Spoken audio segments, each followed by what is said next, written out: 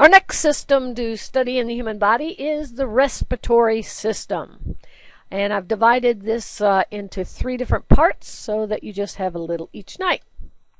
The respiratory system, some of the key concepts to remember over these 3 lessons are: what does the respiratory system do? How do the parts of the respiratory system work together?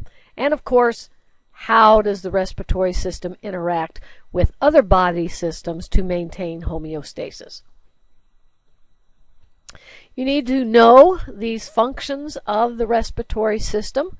Of course, the main thing, if you asked why do we need the respiratory system, you think of breathing. It's also a gas exchange, and you can just shorten that second one to gas exchange.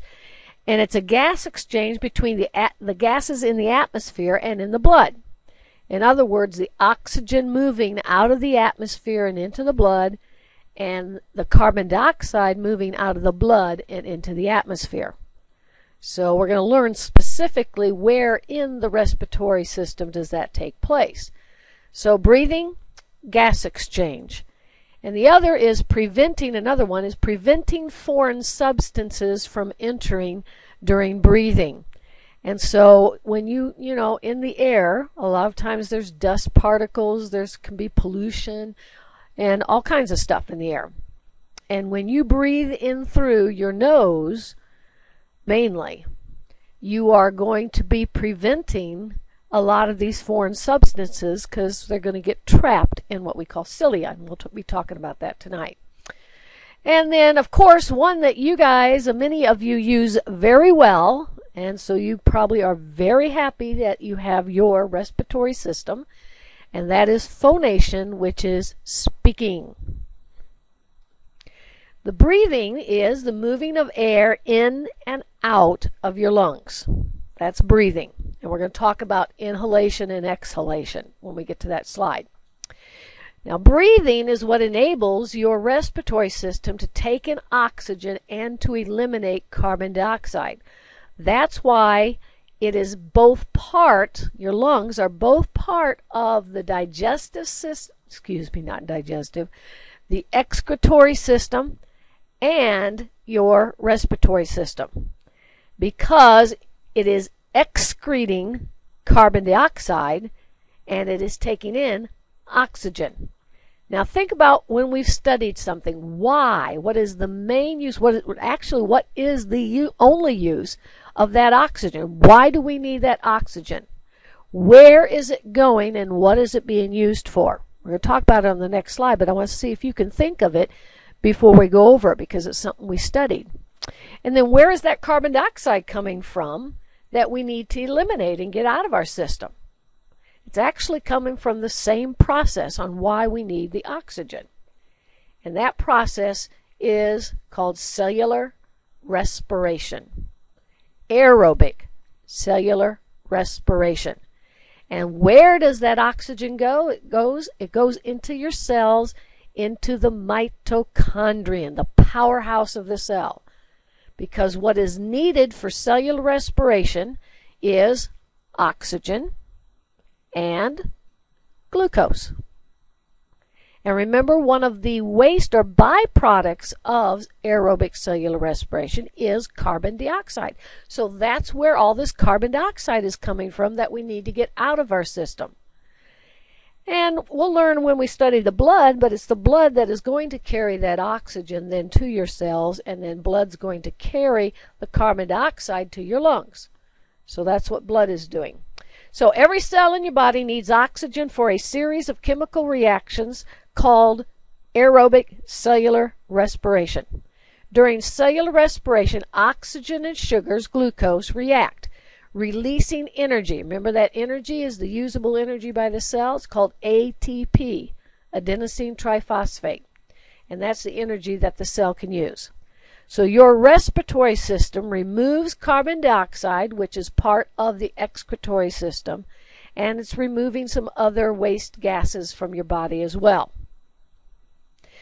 So breathing in is called inhalation, but another word is inspiration. So inspiration, you can get inspired and get an idea. That's same word but different meanings. So one meaning of inspiration is to inhale, to breathe in air. Exhaling or expiration is the opposite. It's breathing the air out. And we'll talk more about how and what muscles are involved with that, because your lungs have no muscle whatsoever in them. None. Absolutely no muscle. Now you need to be able to list in order the path that the air takes through the human body. And ideally, it's entering through your nose and your nasal cavity. We'll talk about some advantages to that rather than breathing through your mouth. Then it goes through the pharynx. Remember, the pharynx is part of both the respiratory system and the digestive system, because food goes through the pharynx as well. The larynx, the trachea, bronchi, which is plural, there's two bronchus, so bronchi is plural, then bronchioles, and the alveoli. Now our nasal cavity, we're going to go in order. Of course, we're not going to get them all tonight in this one vodcast. But air enters through your nose.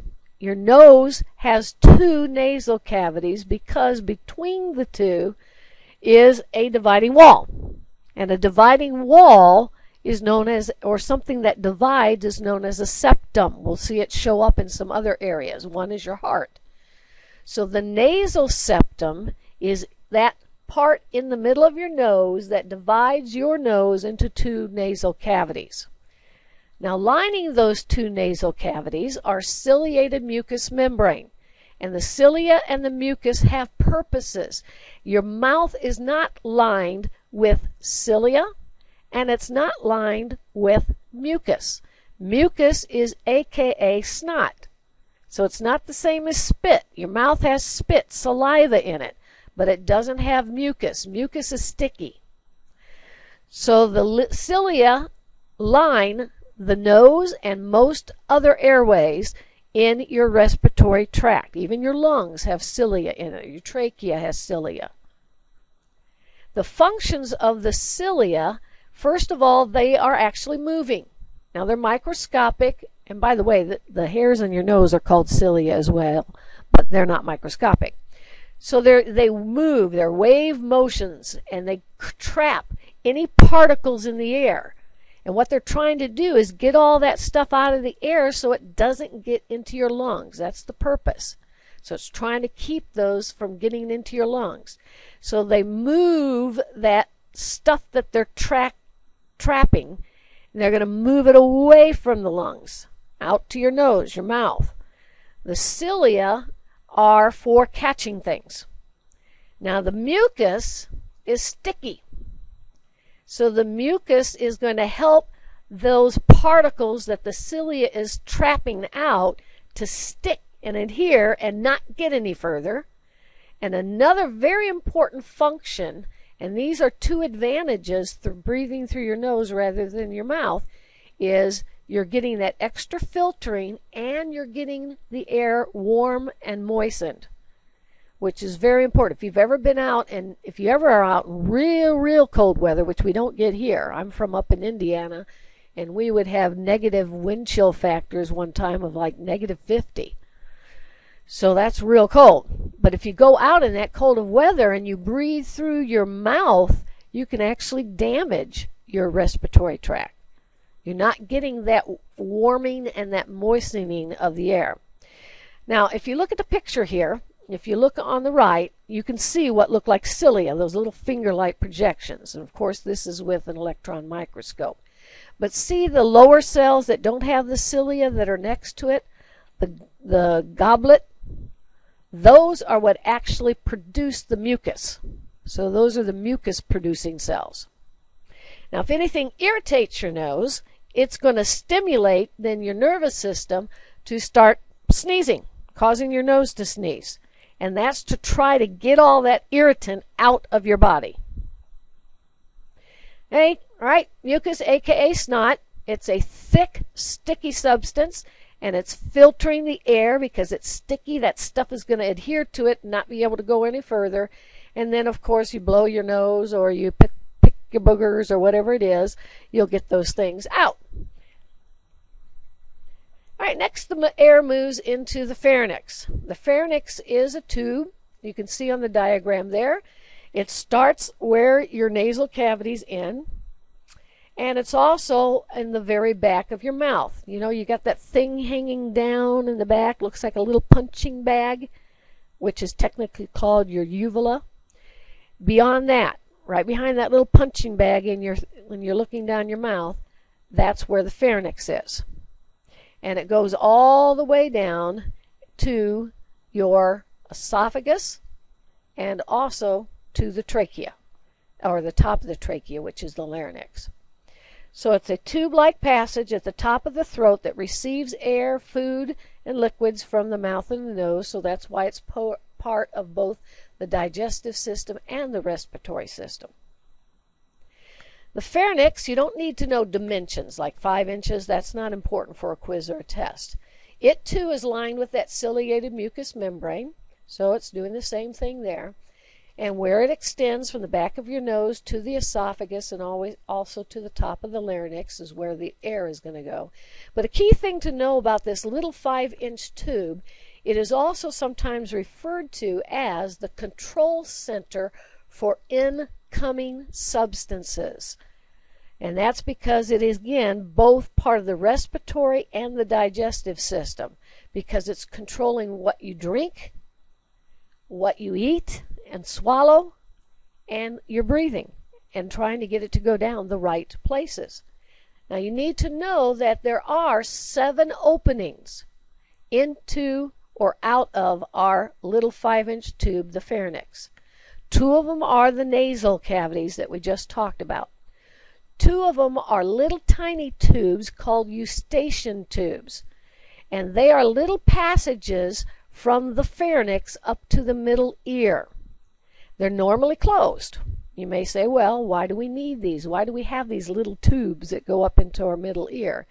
They're actually for equalizing air pressure.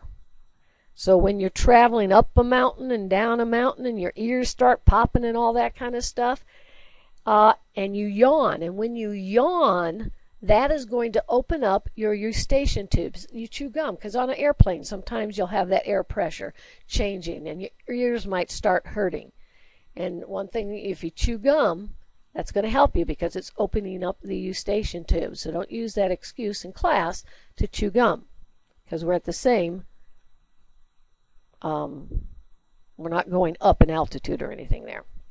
All right, the opening of the mouth. You only have one of those. We have one esophagus. And remember, that's the tube that goes from the pharynx to the stomach to carry the food, the drink.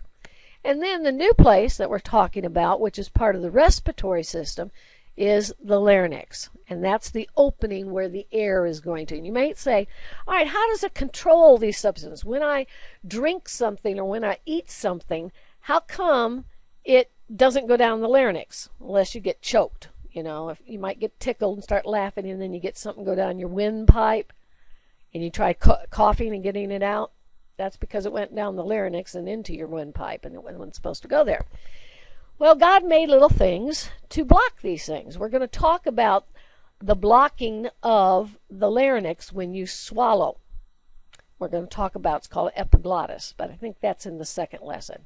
But I want to talk about Eustachian tubes are normally closed, so they're already closed. What about your nasal cavity? How come when you drink or eat something and swallow, it doesn't go up your nose unless you get tickled again? You can have that go up your nose. And that's that little punching bag. That little punching bag that you have has a purpose, that uvula. When you swallow, your tongue then is helping to push the food back, but also the food and the tongue is pushing on the uvula, and it goes up and it blocks the 2 openings of the nasal cavity. And so that's why when you're swallowing food and drink, it's not going up your nose unless it moves somehow, and then it can go up your nose. So that's a little tidbit that you don't need to know for your test or quiz. Okay, let's talk about this larynx. The larynx is also commonly called the voice box. It's also, a lot of times on men, it's larger. You can see it move. If you put your hand on your just under your chin, on your neck, and you start talking, then you feel that vibrating in there, and then you swallow, and you can feel a bump move up and down. Well, that's your voice box. And a lot of times in men, because it's bigger, and we'll talk about why it's bigger, you can see it more readily, and it a lot of times is referred to as the Adam's apple. Same thing. That's the voice box, that's the larynx. And it's surrounded by a lot of cartilage, as you can see here. So walls consisting of cartilage pieces are held together by muscles and by ligaments, and inside of it is your vocal cords. Now, I don't know about you, when I heard and was taught, like in elementary about vocal cords, I thought of strings like on a guitar or in a piano. That's what I thought they were. I did not know they were more like flaps of tissue. And so the vocal cords sometimes are referred to as vocal folds. And that's what they look like. That's a real picture of somebody's vocal cords. It's a pair of membrane folds in the larynx. And so they're protected by that cartilage.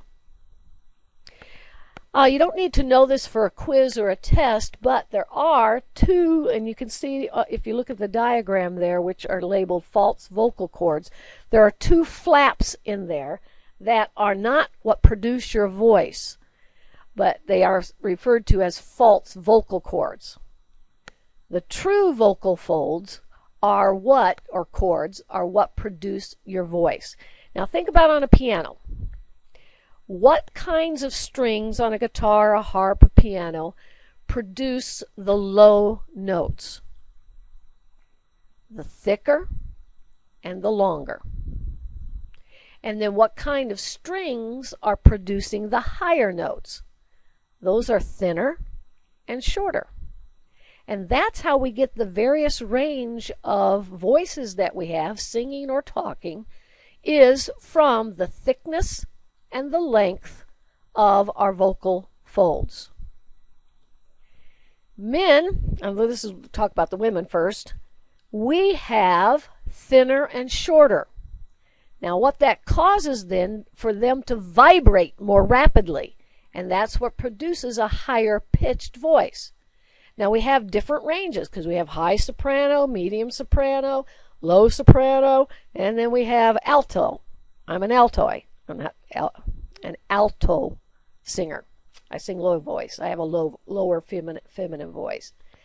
And so that is what produces it. Now guys, this is why your Adam's apple, or why you have a larger voice box, your vocal cords are thicker and longer, which produces the deeper. So somebody that has that real low, deep voice, that, mama sing bass, daddy sang tenor. Well, the mama sing bass, or whoever has the bass, they're going to have the thicker and the longer, just like on a piano, just like on a harp, just like on a guitar.